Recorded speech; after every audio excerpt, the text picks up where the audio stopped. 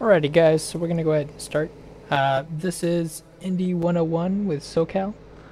Uh, Industry is quite a big topic to cover, so this is just going to kind of cover the basics and give you guys kind of an idea where to start and what you should be looking for.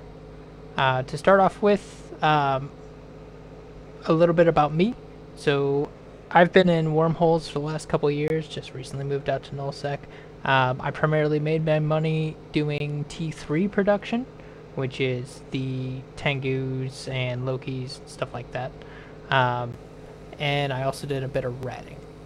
So, hopping over to the presentation, yes, I actually made a PowerPoint. So what skills do you need? So there's a lot of skills associated with industry. The bare minimum is Industry 1, and that'll let you make some of the T1 stuff and let you build modules and all sorts of stuff like that. A lot of the other skills, like mass production, mass reactions, all that other stuff, and adds on to kind of the slots you have. Other skills, such as scientific networking and remote reactions, increase the range in which you can interact with those slots. A lot of those skills you're going to want to train up as time goes on, but if you take a look at the skill itself, so if you do right click and then show info, it'll give you a lot more information about what it actually does, and you'll be able to kind of prioritize from there. So that being said, for the minimum skills is going to depend on what you're trying to make. Like I said, just one in industry will let you build a lot of the T1 ships and modules and stuff like that. If you're looking for T2 production or T3 or anything more advanced, you're going to need higher skills. A lot of those ships, if you right click on them and do show info, will have those skill requirements.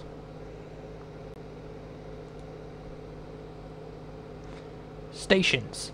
So not all stations have the ability to manufacture and research items. So how do you find these stations? Well, if you go to any station in Eve, here, let's pop over to Eve real quick, you have this industry button. And if you click on this industry button, it'll pop up something similar to this. Now, even if it's grayed out, you can still click on the industry button and see this. Now, if you go to facilities right here, you can see all the stations within 5 jumps, within 10 jumps, within the current region, and you can see what they actually do. Now, all of these are going to be manufacturing. All of these are going to be BPO research, and then these are going to be invention.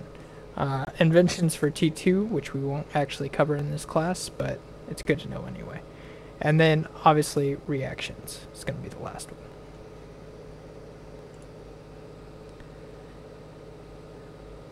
That's the different roles. So, taxes. Depending on which station you're using, the taxes will differ. So, if we pop back over to Eve, and we go to blueprints, you can see here I have an executioner blueprint. If I start this job duration and total job cost, these will all change based on the facilities tax. The facilities tax is set by the owner of the station itself. Now, currently I'm in an NPC station on this character, but if you're in Quarius, all of those are going to be set by whoever owns that station.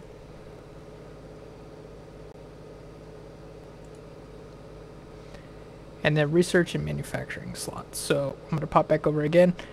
You can see I currently have 0 out of 5 science jobs in queue. Now, as your skills progress, these will go up.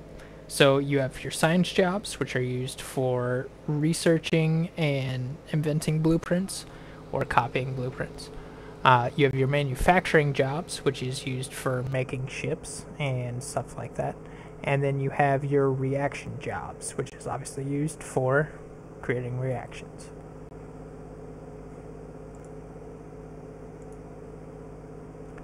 Blueprints. Now, blueprints are a little tricky. There's a couple ways to get them.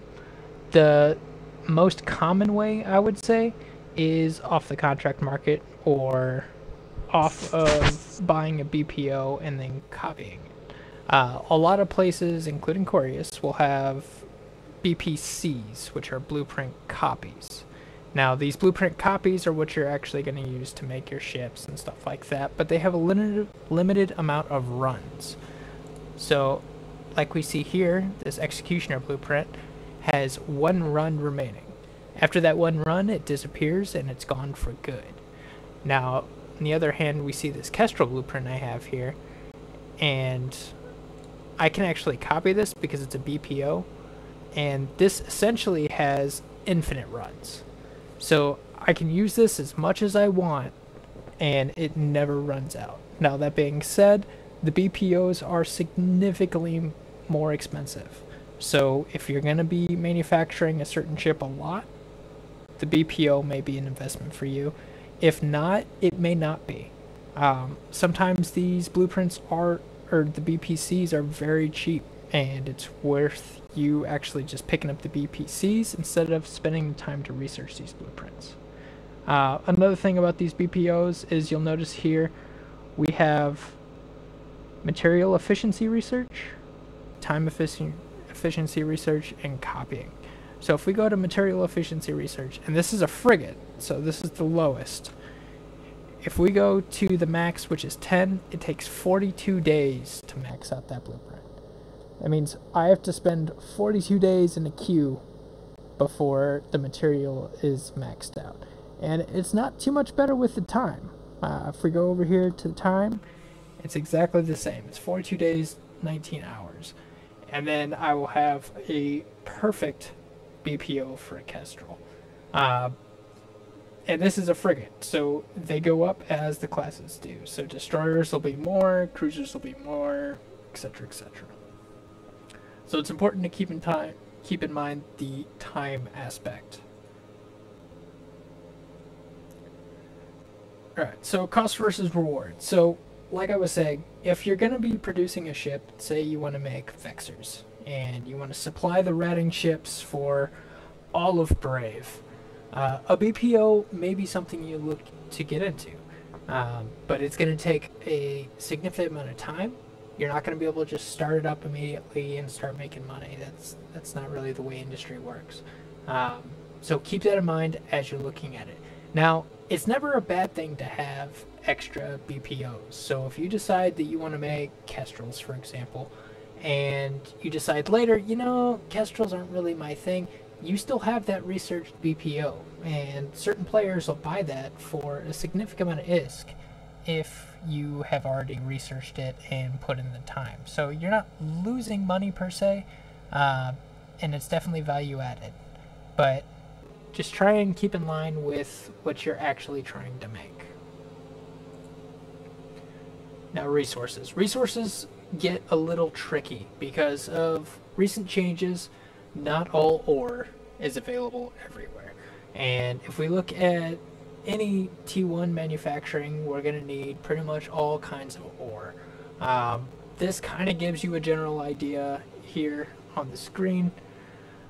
But realistically, in nullsec, we're looking at the higher end ore, while on the flip side, titanium and stuff like that is going to be in high sec. Depending on what you're making, you may decide to buy the ore rather than mine it yourself, and that's perfectly acceptable. A lot of people use different tools to kind of calculate that, which we'll talk about a little bit later. But the other thing you can do is you can reach out to people inside Brave and just kind of see who's selling this stuff and try and pick it up from them.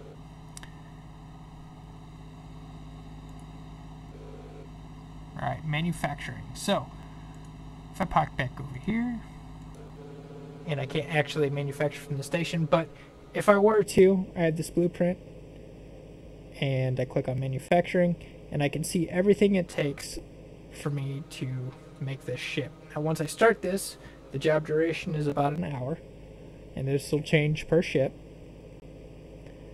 and then I will have my Kestrel. Now, it's important to keep in mind that market tax, station tax, all of these extra costs end up adding up. So you want to kind of do the math or try and get a good spreadsheet going before you start building this stuff. But you will need all of the materials in the station where you have the blueprint. So if I had all these materials in this station, I could make this blueprint. ME and TE. So ME and TE is material efficiency and time efficiency. These are those two things that we're going to take absurdly long when we're looking at these blueprints. Now, material efficiency is the materials it takes to build the ship, so you can actually make this smaller, which will end up saving you money. And time efficiency, obviously, is time. So this is how long it takes to actually make it. You want to research that as well.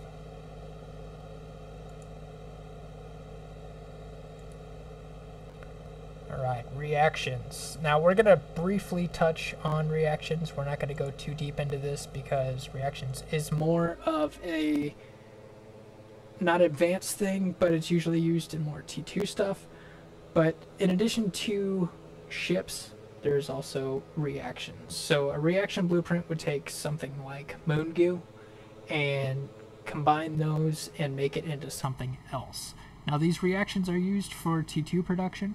They're also used for drugs and stuff like that if you do gas harvesting. The reactions are also used for T3 production, which is going to be, again, gas and stuff like that. As you do these reactions, sometimes reactions by themselves are profitable enough where people don't actually make the ships. They just react the gas or react the moon goo and then sell that. It's definitely something to look into. And if you have any questions about that, go ahead and please feel free to reach out. I will be doing a Industry 102 class at some point, and we'll cover T2 and T3 production at that time.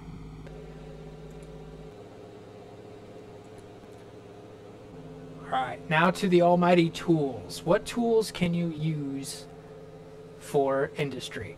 There is a lot. I could spend just as much time on tools as I could just about anything else, but I'll try and skip through this pretty quick. So, spreadsheets. Spreadsheets are going to be the number one. Everyone jokes about Eve being spreadsheets in space, and this industry is probably the main reason why. Everything you use to create, say even T1 ships, you can use all sorts of different fields and combine them and make crazy epic spreadsheets out of just about all of them. And keeping track of all that data gets extremely difficult. So give me 1 second. I am pulling up my spreadsheet here.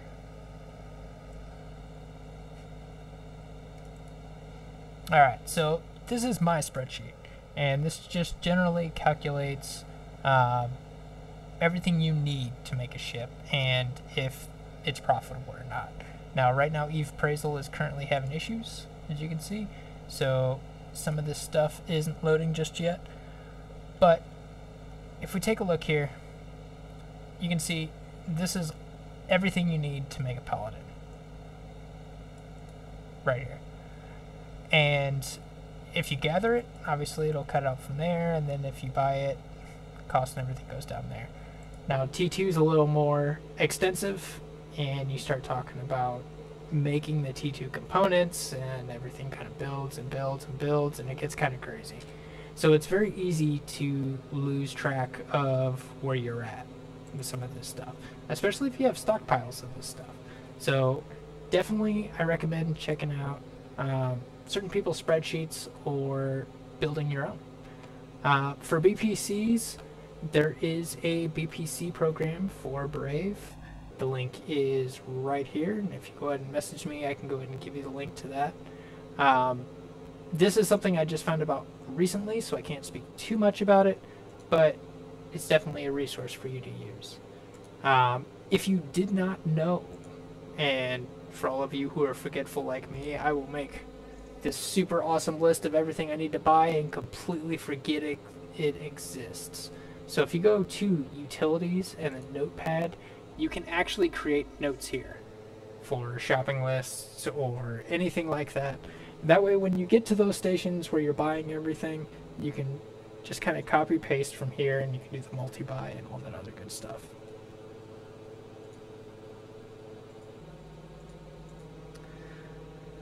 Fuzzwork. Fuzzwork is an awesome site for checking out BPOs. So if we hop in here, if we're looking for anything, let's say we're looking for the Manicore, we could pop in here and we could see how much is needed for this ship. Now this goes for any blueprint in the game, so you can see just what resources are needed. You can come in here and actually change the ME and TE based on your actual skills and how much the blueprint is actually researched, and you'll see the actual job quantity. You'll also see the prices and stuff like that over here too. So this is another excellent resource for you to use.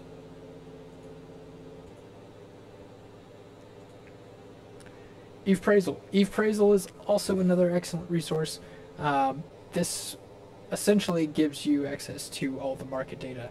So when you're trying to figure out what you should build, and that's sometimes very difficult, even for me as an experienced player, it's important to look at the market data. You could see if, you know, a certain ship is at a low point right now and it's worth actually building and selling, or if the market's just oversaturated and there's too many of them and it's, you know, you don't actually want to sell it because everyone and their mother is selling this ship.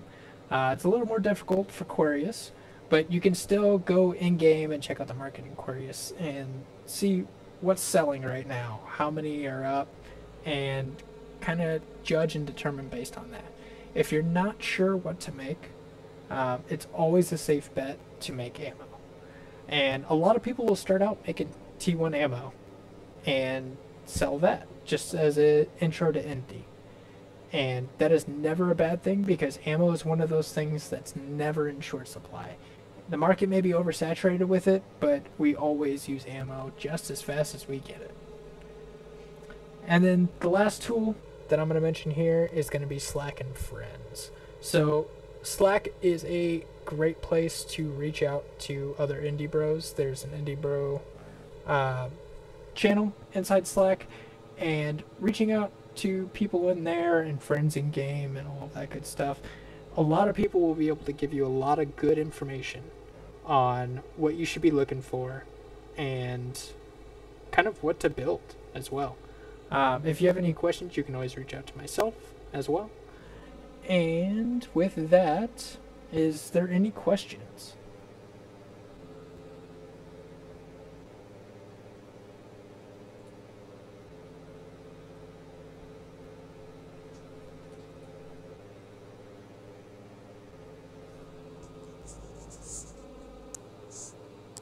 Mic off.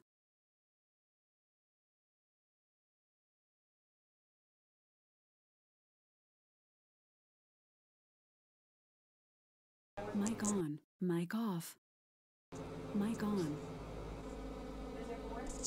Mic off.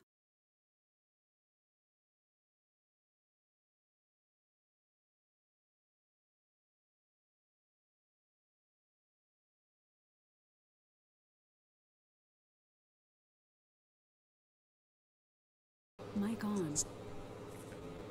Okay, so what if you don't know what to build?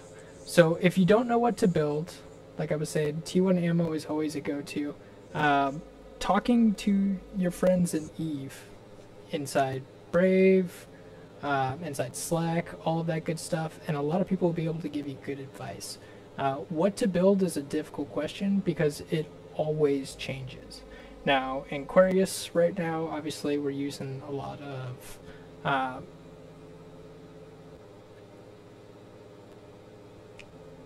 I'm forgetting the word, but ships that we typically use.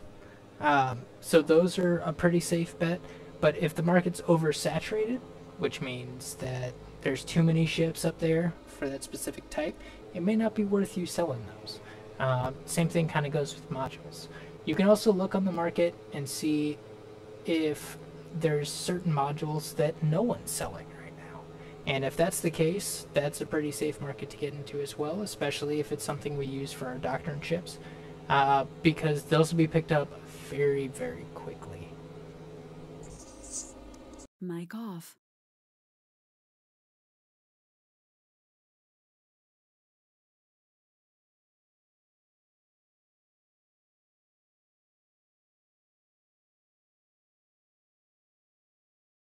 Mic on.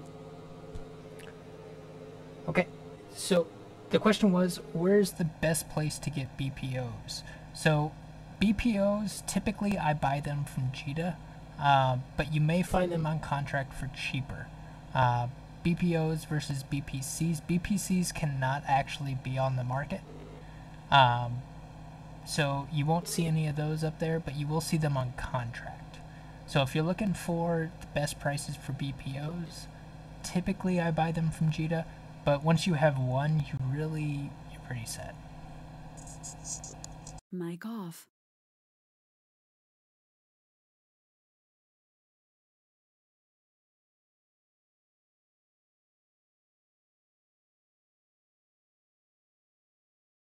Mic on.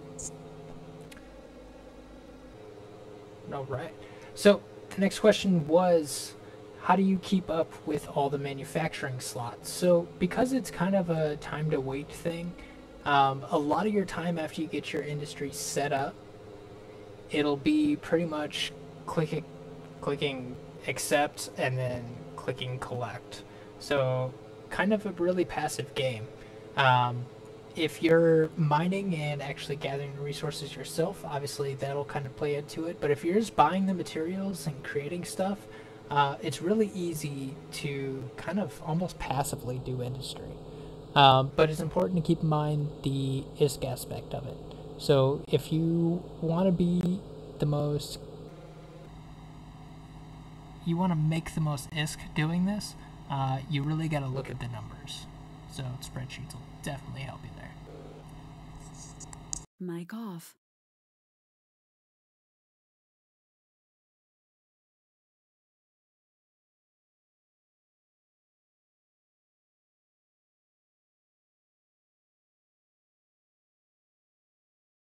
Mic on. Alright, so skills for an alpha. So what skills as an alpha do you need to do industry? So that one is going to be, again, kind of going back to the original slide up here. The really only skill you actually absolutely have to have is industry 1. I'm not 100% sure on which skills alphas can or can't train, but if you right click on them and do show info, it'll kind of tell you what they're about, and as you progress through industry, you'll kind of pick up and slowly progress just about all of these. I personally have just about all of these 2, 4, or 5 just over the years.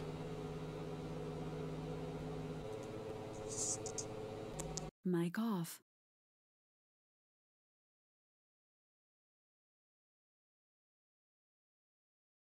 Mic on. Okay, so where should you do industry? The where is more going to be specific to you.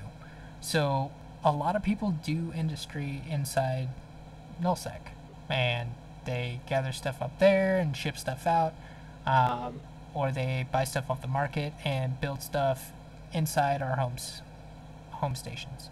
Other people may do it in HiSec. It's really kind of specific to you and where you want to store all that stuff and where you want to build all that stuff. For me personally, what I'm doing right now is I'm mining ore outside of HiSec and nullsec, and I'm shipping everything out to our home stations in nullsec. Mic off.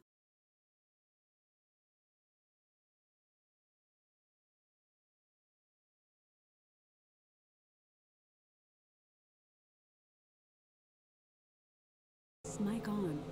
Alrighty. Any more questions? Any more comments, concerns, anything like that? Mic off.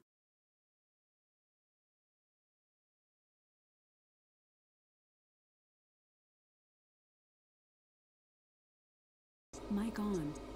Alrighty, cool. And with that, I will give you guys back the rest of your day. Pretty quick class here. If you guys got any questions, feel free to reach out to me. If you want access to my indie spreadsheet, please check out Indie Bros channel in Slack. Thanks, guys, and have a good night.